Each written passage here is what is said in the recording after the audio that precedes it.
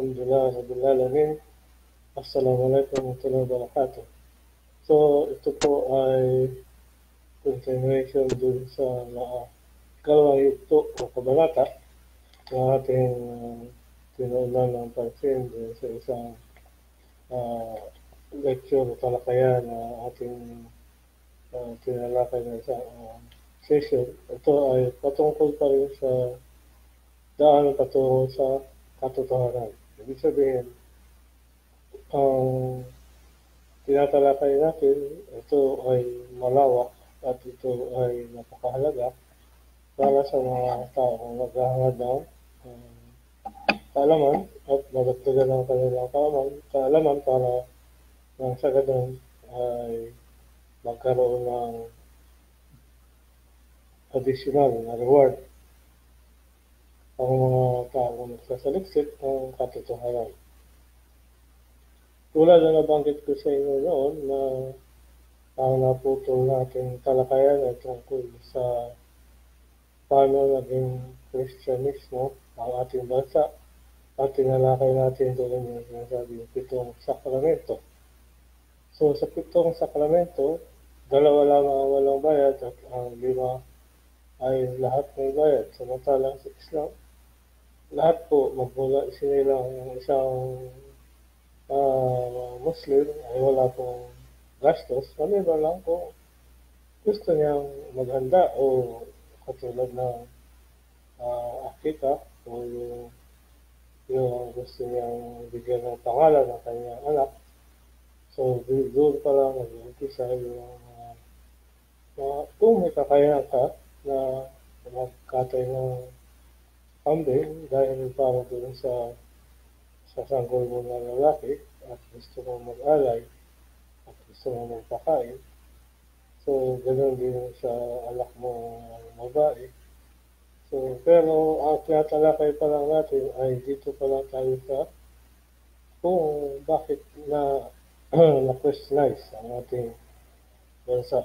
So, tulad ng tinalakay ko sa inyo yung nakaraan, kaya na-Christianize ang ating bansa dahil sa utos ng hari ng Espanya na sa pamamagitan ng pagbinyag sa mga Katoliko, lahat ng bagong silang ay kailangan sila ay dumalo at pumunta sa simbahan para binyagan ang kanilang mga anak. Subalit, hindi natin akalain na ang ating mga nilunod pala dahil sa takot at walang kapangyarihan sila na lumaban sa kastilo sa panahon na yan, sila ay sumunod at nabasbasan ang ating mga kabataan hanggang sa ngayon. Ito ay dapat yung turo ay maiwasto at maalaman ng mga kabataan na ating mga eskwelahan, ang ating bansa ay dating sa estado ng Islam, subalit ito ay na-Christianize nung sakupin tayo ng mga praile na pinadala ng Kastila sa ating bansa. So doon nag-umpisa yung pagbinyag o basbas sa mga sanggol, sa lahat ng sanggol na isinilang sa buong Kapulan. Kailangan ay magkaroon ng basbas o binyag. Subalit pag hindi ka nagpabinyag, ikaw ay nananatiling isang Moro. So, kapag ang isang Kristiyano ay nagbalik loob sa Allah subhanahu at tinanggap niya at natuto siya na matuklasan niya ang tunay na kaligtasan ng kanyang kaluluwa ay Islam. So, ilal na din ay Islam. So, kailangan ang relihiyon lamang na katanggapin ng Allah sa atin ay ang Islam. Subalit, ikarapin din. Ibig sabihin, there is no composite religion. Ibig sabihin, tayo ay nasa sa atin ngayon kung gusto mong pumasok sa paraiso o ayaw mong kukunin ang susi sa paraiso. Marami kasi ang nagsasabi na ang doktrina na tinuturo ng kanilang mga simbahan o ng kanilang pastor, pari sa kanilang lugar ay daan patungo sa paraiso. Subalit ang tanong, anong pamamaraan na sila ay nagpapatunay sa atin ay ang kanilang tinuturo ay totoong papasok ka sa paraiso. Kaya may title ditong tunay. So, ibig sabihin, susuriin mo lagi. So, ang kanilang reliyon na dinadala o tinuturo sa tao, ito ba ay magmula pa sa una ating mga magulang, si Adam at Eva, si Noah, panahon ni Solomon, Propeta Solomon, Propeta Jacob, Propeta Abraham, Propeta Daud, Propeta Abraham, Moses, Musa, Jesus Christ, Isa, hanggang kay Propeta Muhammad sallallahu alaihi wasallam, Propeta Ismail, at Propeta Isaac. So, sa mga panahon nila ba meron na ba at tulad yung iba ay panahon ay Christianity na sa panahon ng Abraham? So, wala pang Christianity, pero meron na pagano, paganism. So, yung mga shirk, yung pagtatambal, yung pamamaraan na tumatawag sila at nanalangin sa kanilang mga anito, bulto, o sa mga larawan na inukit nila sa pader, sa semento, at ginawa nilang simbolo ng pagsamba. So, sa Islam, wala tayong nilililok o larawan na hinaharap. So, ang Kaaba, tinatawag na Kristiyanuhan, tayo rin tayo ba ay sumasamba sa bulto. Ang tanong namin is, paano yung nasabi? Dahil daw, kumaharap tayo sa Kaaba, dahil ito ay semento. Actually, kapag tinatanong kayo ng Kristiyanuhan kung bakit nakaharap tayo sa Biblia o Maka, sa buong mundo, kapag tayo nananalangin, laging yun ang tinisigan natin, yung Biblia. Or kung saan bumababa ang araw, yung sunset, sinasabi.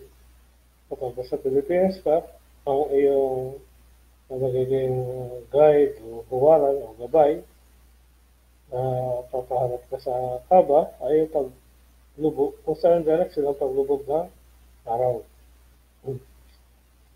So, huwag natin kaligtaan na ang Kaaba ay hindi ito sinasamba ng mga Muslim.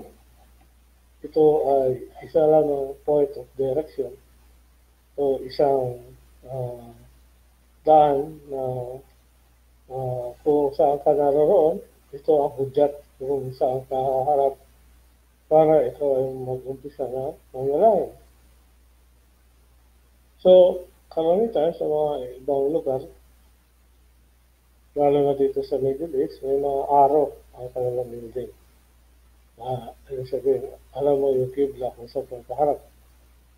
So, balit ang iba, ay kung napunta ka sa Europa, meron walang direction. So, either isang guni mo sa mga pantas o imam na malapit din sa lugar mo, o ikaw ay nag-umpisa na ito ay maghanap ng direction paharap sa Biblia kung saan lumulubog ang araw. Inshallah, ito ay tanggapin ang Allah subhanahu wa ta'ala sa ating mga gawain sa ating pinabibigyan ng pansin sa araw-araw at tulungan natin na ipamahagi ang kaalaman ng tinuro sa atin ng mahal na Propeta Muhammad sallallahu alaihi wasallam. So, ang lahat ng banal na kasulatan na ipinadala ay ginawa ng ganap at abrogated na at inilagay na sa isang banal na kasulatan. Ito ay nagbuklod at isama na sa banal na Quran. So, yung sinasabing suhok ni Abraham, sabon ni David, Torah kay Moses at Angel kay Jesus Christ. At ang panghuli na revelation ay at ginawa ng ganap, this day I have completed my burden upon you, don't die except in the state of Islam. Ibig sabihin, ginawa ng ganap ng lumikha sa atin na tayo ay isa tayo mga tagasunod, so bilang tagasunod, so tayo ay isang Muslim. Kaya dinipay natin yung nakaraan kung ano yung seal at ano yung Islam, yung pagtanggap, seal, salam, pagkuha ng kapayapaan. So yung sumusunod sa Islam, so sila yung tinatawag na Muslim. Ang Muslim yun, sumusunod, nagpapatirapa, sumasamba, at nangangalangin sa tunay at nag-iisang Diyos lamang. Ibig sabihin, wala tayong ibang tinutuunan ng pansin sa pagsamba, basta umiwas ka lamang sa mga bagay na magdadala sa iyo sa shirk. So, ang pagtatambal ay iniiwasan po natin. Ibig sabihin, kaya hindi tayo pwedeng pumasok sa ibang mga sinalog o ibang simbahan dahil marami silang larawan, rebulto, krus, at sumasamba rin sila sa mga taong yumauna, tumatawag din sila sa mga taong nasa libina na. So, hindi pwede po tayo sumamba, tumawag sa mga taong yumauna, pero sarado na ang libro po nila at wala silang maibabahagi, magagawa para tumulong sa tao. Pero tayong buhay, ay may tutulong tayo sa mga taong o kamag-anak natin namatay. Subalit, kung sila ay nagbalik loob sala, bago sila lagutan ng hera, so sala na ibahagi natin ang kaalaman ng Islam sa ating kapaligiran, sa ating pamilya, sa ating mga asawa at anak, magulang, sa lalo na sa ating mahal na ina, sa ating ama, at sa ating kapaligiran, kapitbahay, kaibigan, at umiwas sa mga haram na gawain na mga ipinagbabawal, at umiwas tayo sa mga inumin na nakakasira ng ating kalusugan, at lalo na ang sigarilyo na sinusunod natin ang ating pera at baga. So, umiiwas tayo sa mga ganang mga gawain. Kaya, kinukuha lang po natin para ibahagi at i-apply sa ating sarili ay yung mga halal. Ibig sabihin yung pinahintulutan ng lahat ng mga propeta, hanggang kay Propeta Muhammad sallallahu alaihi wasallam. Ito ay nire-reveal through Angel Gabriel. So, wala pong Trinity sa Islam. Ibig sabihin, tayo ay direktang tumatawag o sumasamba sa tunay at nag-iisang Diyos lamang na nag-iisa, na walang iba kundi ang anak sa mga tao. So, ano ba ang kahalagahan? Bakit ang lahat ng mga Muslim ay nawagan na magbalik loob tayo sa anak sa mga tao?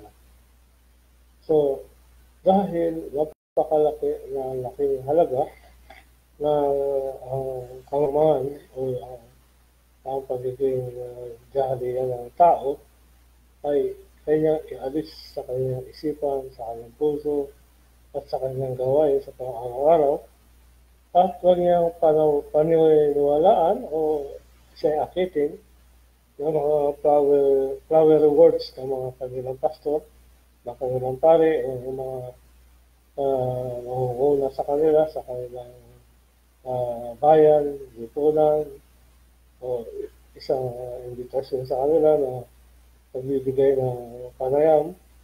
So, pusisain nila muna at uriin.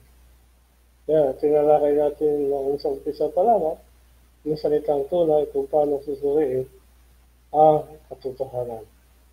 So, kayo po ay kung merong gustong i-alamin at tagay gusto yung madagdagan yung kaalaman, at kung meron po kayong mga pinakamalapit na Islamic Center sa lugar po ninyo, sa pook ninyo, lalo sa Pilipinas, dito sa Middle East, ay huwag po kayong mag-atubili o huwag kayong magdoble isip na hindi kayo pumasok o mag-aral tuwing Friday po yun, rest day, para malagdagan po inyong kalaman at magtanong. At kung kayo ay handang tanggapin ang susi sa paraiso, kunin niyo po ang susi sa paraiso sa pagbigkas na kalima ng shahada, yung pagsaksi. Yung pagsaksi, sa English ay testimony of faith. Ito ay hinuhugasan natin ang ating sarili. Umaalis tayo sa shirk o pagtatambal, pumapasok tayo sa halal way. Sa pamamaraan ng pagtawag sa tunay at nag-isang Diyos na wala iba kundi ang Allah subhanahu wa ta'ala. Ako, Lukali Hada, sa Bilakum. Assalamualaikum warahmatullahi wabarakatuh.